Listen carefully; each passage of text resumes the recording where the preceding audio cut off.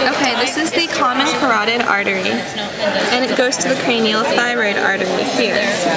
And then it continues up to make the first branch that you will see is the internal carotid. It's a little hard to see, but the first branch off is the internal carotid, and there'll be a bulbous part called the carotid sinus. Okay. The next branch that you'll see here is the occipital, right here. Okay, so then off back to the common carotid here.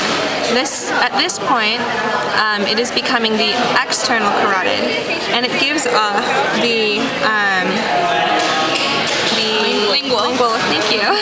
This is the lingual artery. There's a sublingual branch somewhere down here, But that's okay, we won't worry about it. but we won't worry about it. Okay, so now this is the facial artery. Yep. And that's the end of that. This is the caudal auricular artery. Yep. And this here, this stub, is the superficial temporal artery. Yep. At this point, where you branch into the superficial temporal and maxillary, the external carotid is over. Okay, so now here's the maxillary. It goes all the way through here, dives into the caudal alar foramen, comes out the rostral alar foramen while passing through the alar canal, and it comes out as maxillary.